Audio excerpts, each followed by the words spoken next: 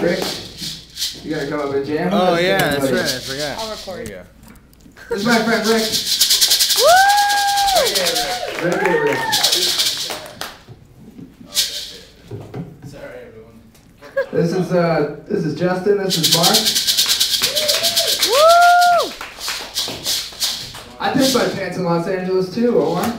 It's weird. I'm gonna read what I like to call my Los Angeles poetry tonight, which is very weird that that's what brought up. Where did you piss your pants? All over the place, dude. I was pissed my pants everywhere in Los Angeles. Mark my territory. Alright. We're gonna have some musical accompaniment to this piss pantsing. Pants pissing. Pants in Branson, Missouri. Alright. Let's get it going.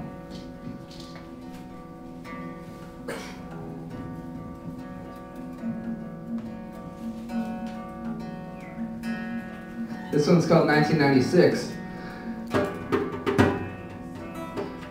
Auto heart my ears, beer my lips, write my fingertips, recall my childhood hopes. Oh my funny little things from the past. Burn my sight with a silly sun, so I remember this afternoon at the saddle ranch. Woo! So weird you said that. Breathe my lungs, beat my heart, cry my tears. Ticket my train for an hour and 10. Love and death my mind all the time. Bust my dreams all the while selling lemonade to a girl called by her parents before they even had her, Suzanne. Tongue my sweat, swill my answers, daddy outlaw my filling fear, pillow my as I lie, kingdom my life as it were, the years pass an hour 10, can't my complain? That's when they clap, fuckers.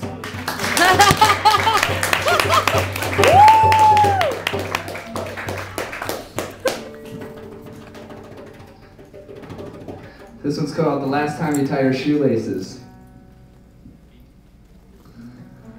One morning, you tie your shoelaces, and lo and behold, that afternoon, you fall down dead. That's it. You laced up your sneakers, you laced up your eulogy.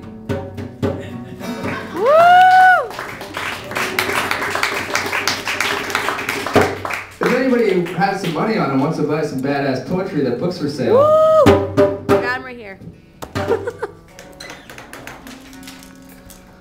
This one doesn't have a name. It doesn't do it justice. A name would just ruin it. Anyways. My friend Richard Edmonds read some of my poetry last Wednesday while we were in Venice Beach. And he laughed and he laughed and he laughed. I don't know why. He'd probably laugh at this one too.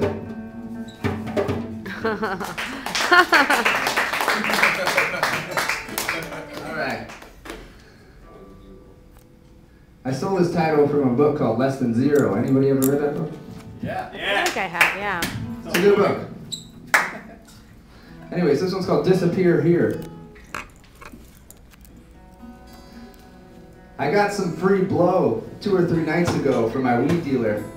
He pulled a baggie of white out of his black pocket and handed it to me and saying, "Here, I can't fuck with this." He is smart, I am stupid.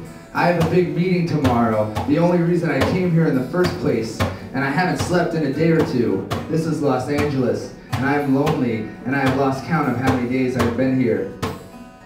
Said weed dealer is my only friend. Oh, and that Republican girl I met at that restaurant on Sunset.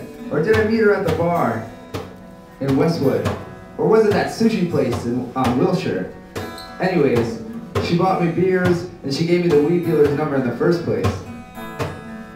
For now, I look out at the hotel pool, cut up a couple lines on a CD case. Ironically, it is Led Zeppelin album, live at the BBC. For now, I turn on the stereo and bring a rolled dollar bill to my nose and inhale. All the while, the white powder making my memories from yesterday and today be gone, but create new future regrets all the same, like a paradox. And for now, I wish I didn't have that forsaken meeting tomorrow. I'd change the song on the radio, turn on something happier. Maybe, instead of going to that dead-end meeting tomorrow, I'll just go back to Florida.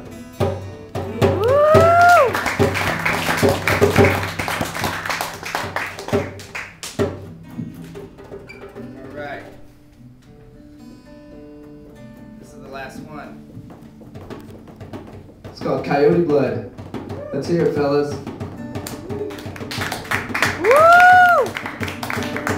This is more like a fable. So, in the very beginning, she took the form of a coyote, and she left heaven and settled in an acre of woods near the great river. Always, as the humans sacrificed their wing-clipped virgins, she set down the river lapping at the red water. When one day, a young boy spotted her, and as an act of tribute to the tribal elders, and to prove he could hunt like them, he snuck up on her coyote shape and stabbed her through the spine with a bone-handled knife. There was no blood, and the boy felt no bones, and when he turned to run, she transformed from her coyote shape back into her godly form with light and thunders. The boy begged for mercy, and she lifted his cowering head and whispered to him into his fragile human ear, saying to him that she knew he was there behind that rock, and that she knew he was going to kill her all along from the beginning of time. The boy wiped his tears and asked in a crackling tongue, how come if she knew he was there, if she knew that this was going to occur, then why did she not try to stop it altogether?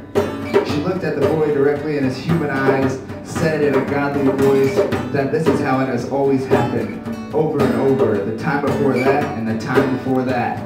She finished by giving the boy a pat on his head, saying he did well, just as he was supposed to do, just like last time. Woo!